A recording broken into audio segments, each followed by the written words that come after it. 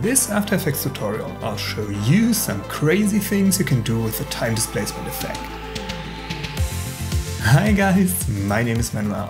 Some quick basics first. The time displacement effect shifts pixels across time. Therefore, it uses a displacement map, a grayscale solid from which it takes the luminance. A luminance value of 255, in other words, white, produces a maximum positive displacement. In this case, 1 second, which means it moves 1 second to the left in the timeline. A luminance of 128 or 50% gray means no displacement. And black, which is 0 luminance, produces a maximum negative displacement, which means everything in this area happens 1 second later.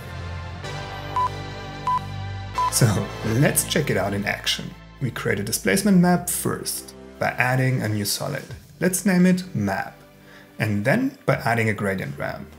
We use the Effects and Presets window to find it. Let's switch the colors so white is on top.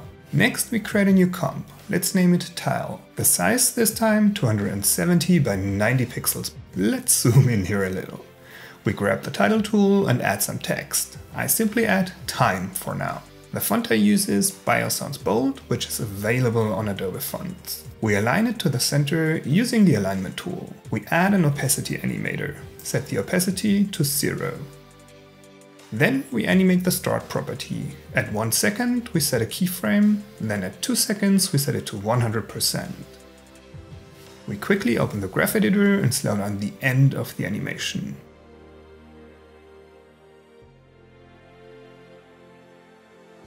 Awesome!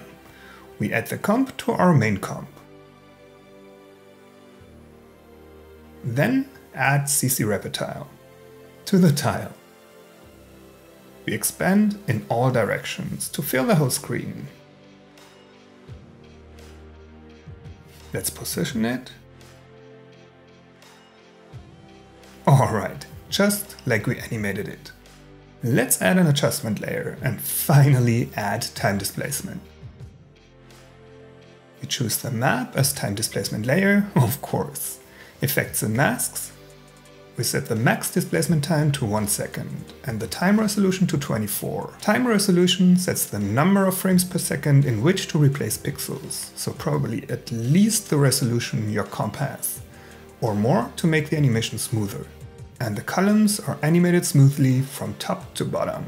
Why smoothly? Because of the gradient. Remember, we animated the comp at 1 second, which starts right at the beginning now. Because white means it starts 1 second earlier.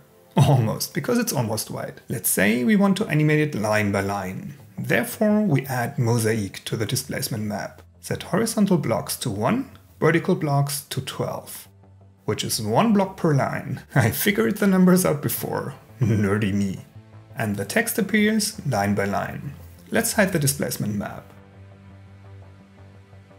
Next, let's move the white start of ramp to the top left corner, the black end of ramp to the bottom right corner. We don't see anything yet, so let's set horizontal blocks to 7, which is 1 column per title. And we hide the displacement map, of course. Let's check it out. Awesome! So the animation starts in the top left corner and ends in the opposite corner. And if you change the max displacement time to -1, the direction is inverted, by the way. So this is a great technique to animate repetitive text. Before moving on, let's take a quick moment and check out an awesome animation course by Domestika. In this course, you learn how to create motion graphics, especially for social media. Express yourself online by creating animated stickers and GIFs. The process involves illustration and animation, from concept and sketch to animation in After Effects. And finally, just as important, publishing your GIFs. I've added the link to the course in the description, and even better, use the code ManuelMotion10 for an extra 10% off. So let's try something else. We create a new square tile, 120 by 120 pixels this time. Double-click on the ellipse tool to create a new round shape. Let's change the fill color to white. We set the size to 50 pixels at 1 second. We set a keyframe, of course. Then, 12 frames later, we shrink it to 10 pixels. Again, we quickly slow down the end of the animation using the graph editor. We quickly fade it in. set the opacity to 0 at 1 second, then to 100% 3 frames later. Awesome, a quick and simple animation. Then we quickly duplicate the text comp, rename it into grid. Open it and replace the tile comp with the new tile 2 comp. In Mosaic, we set horizontal blocks to 16 and vertical blocks to 9. We position the tile so that each dot is in the center of a square.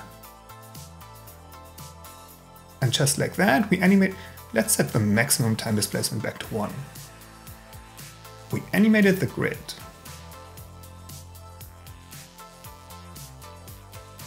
But maybe that's too linear, boring.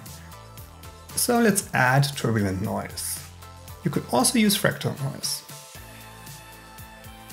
Below the gradient ramp, set the blending mode to multiply to blend it with the gradient. And let's see what we're doing here.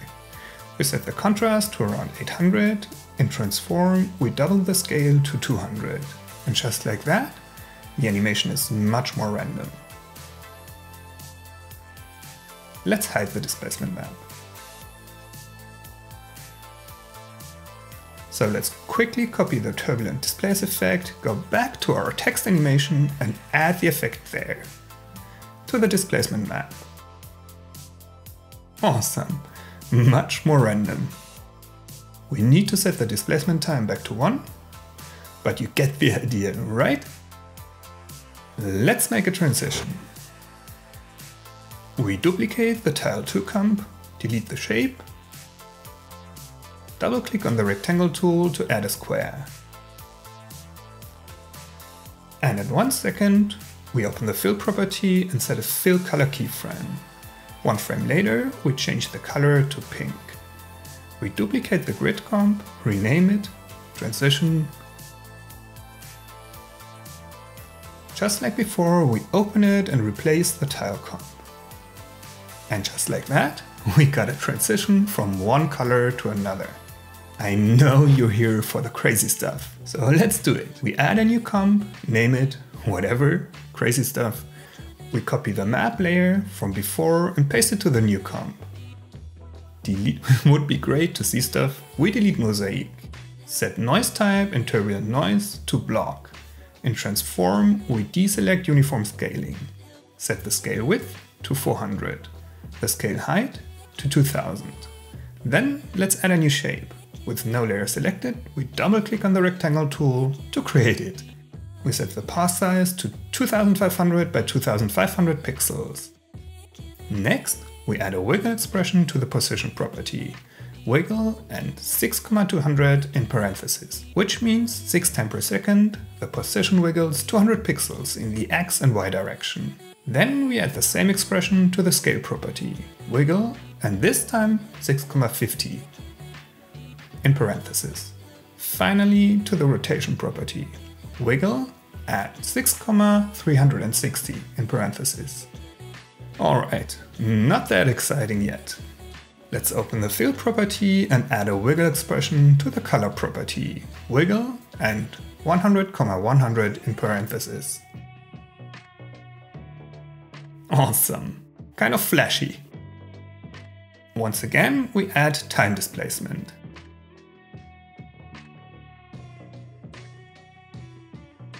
Choose the map layer, effects and masks. Max displacement time 1 second, time resolution 24 should be enough. Then we add posterized time, set the frame rate to 12. Finally, we add CC wide time. Add 20 forward and backward steps. And we created this very unique, crazy, abstract background. Make sure to check out the links in the description. On the left side, I've added some videos you might like. Subscribe to my channel on the right side and hit the bell, cause you don't want to miss my next video. Thanks for watching this one. See you in the next one. Bye guys!